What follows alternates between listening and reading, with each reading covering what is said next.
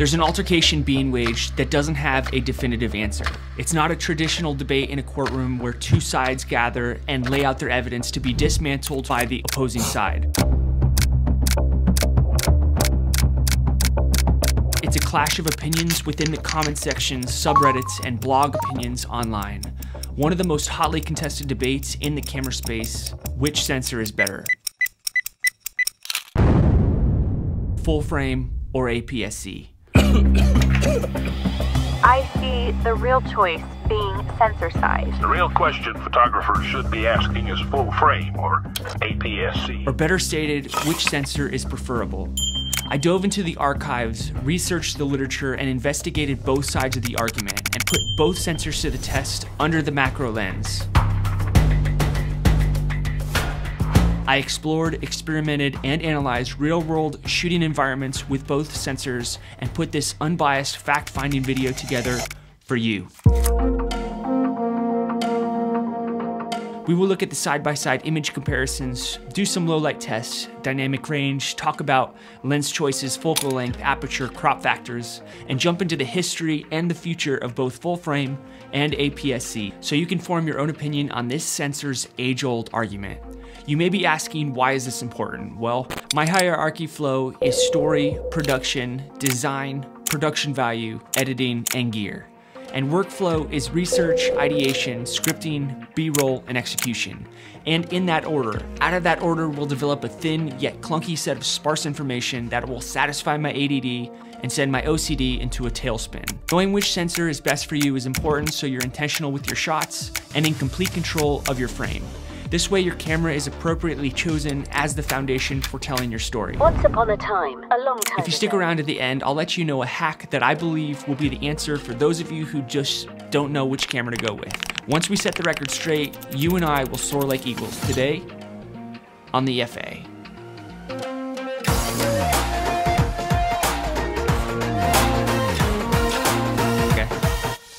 If you're this far down the rabbit hole with all this camera stuff, then you're on the right track. In fact, I actually asked this exact question a few years ago.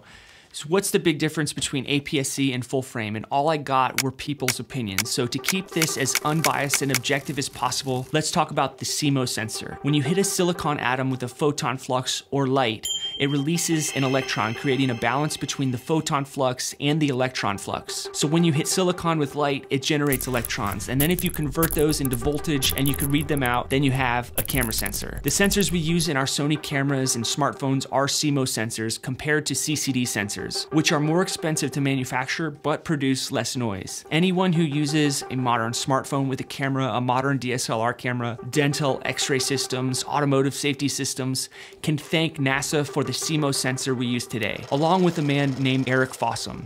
Mr. Fossum was a professor at Columbia University and was recruited to the NASA Jet Propulsion Laboratory at the California Institute of Technology, Caltech. NASA wanted to make smaller rockets and smaller instrument systems and tasked Mr. Fossum with figuring it out. He quickly realized he needed to build smaller cameras from a bread box size to the size of a coffee cup or even smaller. After he developed the sensor, it was the smartphone that made them stick. Today, over 6 billion cameras are manufactured each year using CMOS technology. So now we understand where the sensor came from and we have a base of how it was developed. The main difference between full frame cameras and APS-c cameras is the actual size of the sensor. Full frame sensors are larger at 35 millimeters at their longest edge, and the typical APS-c sensor size is different across camera brands. APS-c sensors on a Sony, Fuji, Nikon, Pentax, and others are 23.6 millimeters and 22.3 millimeters on a Canon at its longest edge. All of the differences flow from there. As a side note, a sensor that's even bigger than a full frame is medium format, and I'd love to get my hands on one of those cameras to test it out. It's just not in my budget this year. There's also a sensor size smaller than APS-c, which is micro four thirds, created by Olympus and Panasonic, measuring 17 millimeters along its longest edge. And there's also a 1-inch sensor. And there's a 1-inch sensor in my favorite point-and-shoot camera, the ZV-1. Don't forget about the crop factor when choosing your camera. The smaller sensor size on the APS-c compared to full frame gives a more narrow field of view, which is where the 1.5 times crop factor on Sony cameras and 1.6 times crop factor comes from on the Canon cameras. This makes APS-c cameras less desirable for wider shots.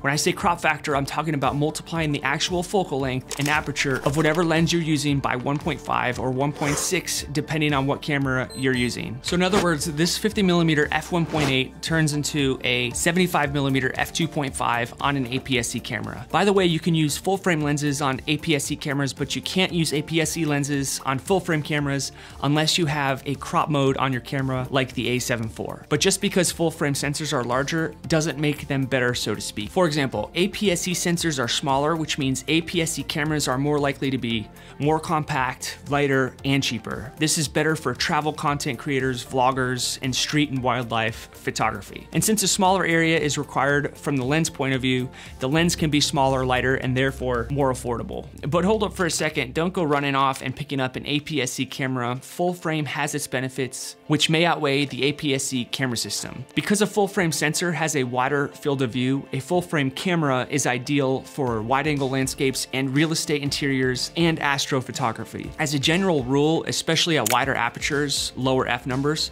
full frame cameras can produce a narrower depth of field than APS-C cameras, meaning you can get more of a blurry background. If you are into portraits or still life photography or any situation where you want to have a blurry background to put focus on the subject in the foreground, then full frame is the way to go. Also, if you remember earlier how we talked about the light gathering capabilities of the sensor in full frame cameras, then you'll remember that the light receptors on a full frame image sensor will be larger than those of an APS-C camera.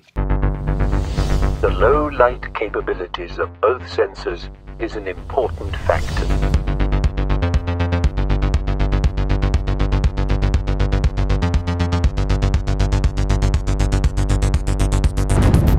Full frame has more light gathering potential, which will capture more information with less image noise, especially at high ISO settings in low light conditions. That makes full frame cameras better candidates for low light shooting, weddings, indoor, and during evening hours. When I'm shooting video on my APS-C FX30, my base ISO is 800 or 2500, whereas my A7S III's base or native ISO is 640 to 12,800. This is the ISO in which the sensor works the best and gives the cleanest image. That's also when I shoot in S-Log3. Now, some have called full frame cameras more of a professional choice than APS-C cameras because of their ability to gather more light. However, you can get a further reach with the crop on an APS-C camera, 1.5 on Sony, 1.6 on Canon, which makes the APS-C more desirable if you're shooting with telephoto lenses for wildlife or sports photography.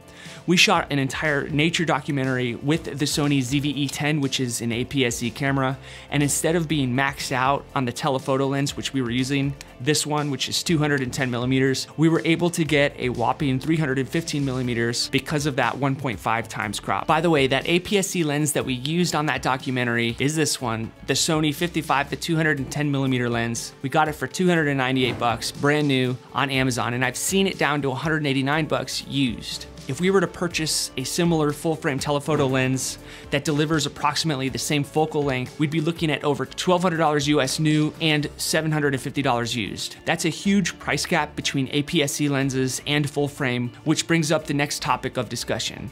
That price gap is pretty common with both full frame lenses and APS-C lenses across the entire spectrum. Full frame lenses are gonna cost double, sometimes triple of what an APS-C lens will cost, unless you go with like a kit lens. You can buy 2 and sometimes 3 lenses for your APS-C camera compared to buying 1 full frame lens for your full frame camera, which makes the APS-C camera a more budget-friendly camera, especially for beginners or people on a budget. Before we get into all that, I'd like to thank Hohem for sponsoring this video.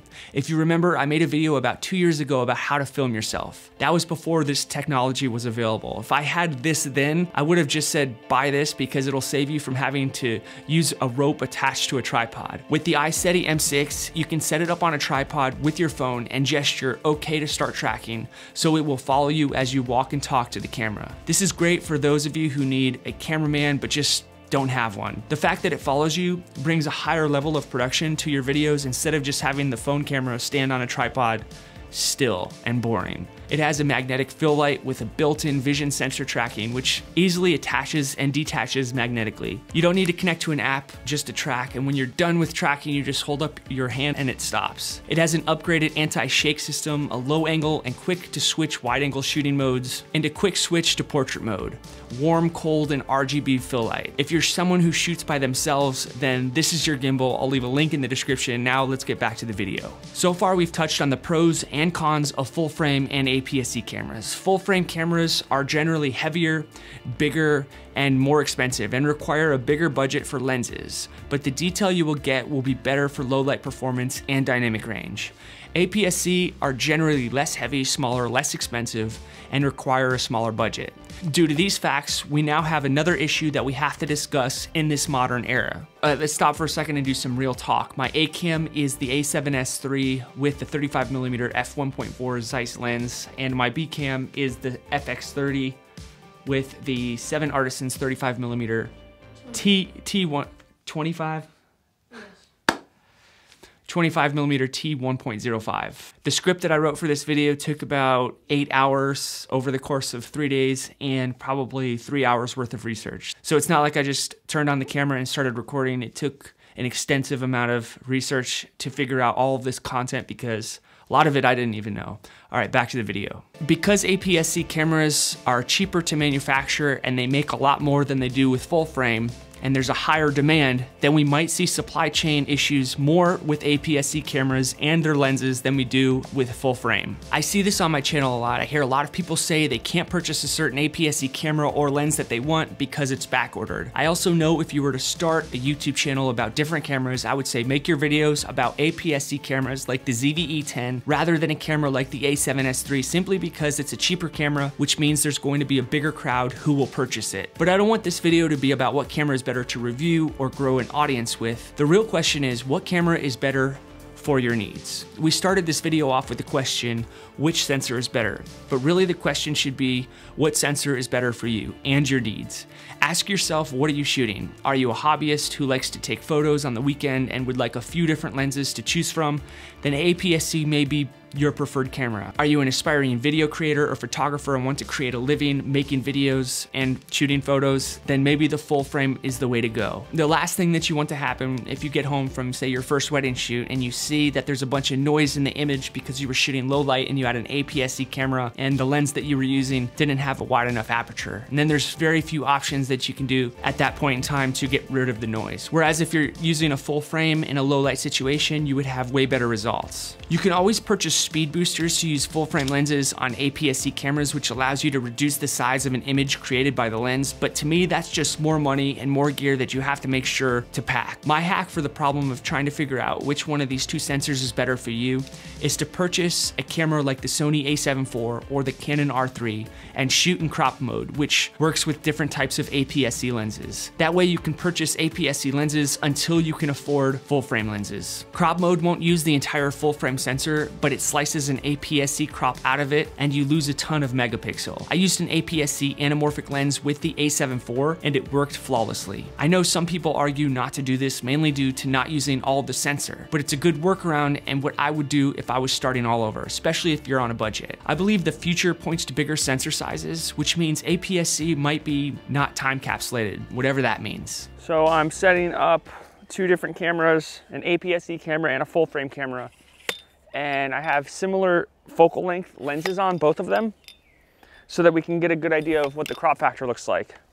So the first step in this process is I want to make sure that both cameras are exposed exactly the same. Even though this is a full frame camera and this is an APS-c camera, this is going to give you more dynamic range, which means the highlights won't be so blown out, but we'll still get a good idea of what the actual frame looks like when you compare that crop factor.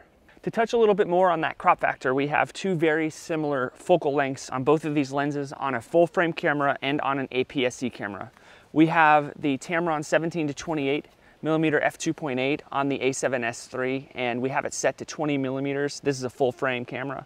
And we have our Viltrox 13 millimeter f1.4 set up on our APS-c ZV-E10. And I actually have the aperture set to 2.8 on this lens so it can match the 2.8 on that lens. So we have very similar lengths. When we add that 1.5 times crop to the Viltrox 13mm, it actually turns this focal length into 20 millimeters. That's how we know we have a similar look. So I'm gonna press record on both of these cameras. I have the active stabilization off inside of the ZV-E10, which gives it a fairly big size crop, normally 35%, and I have the steady shot off on the A7 III. Did I say A7S III before? It's the A7 III, it doesn't matter, it's a full frame. This is all about the frame right now. We don't care about the dynamic range. So now we're gonna go into post and I'm gonna put both frames side by side so you can see what a 1.5 times crop looks like on an APS-c camera. We saw a snake. So now we're gonna see if we can get it.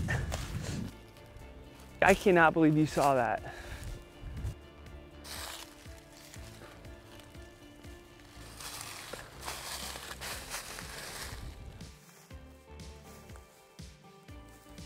So that's it for this video. I hope you enjoyed it. Let me know if I missed anything and what you like better. Until the next one, peace.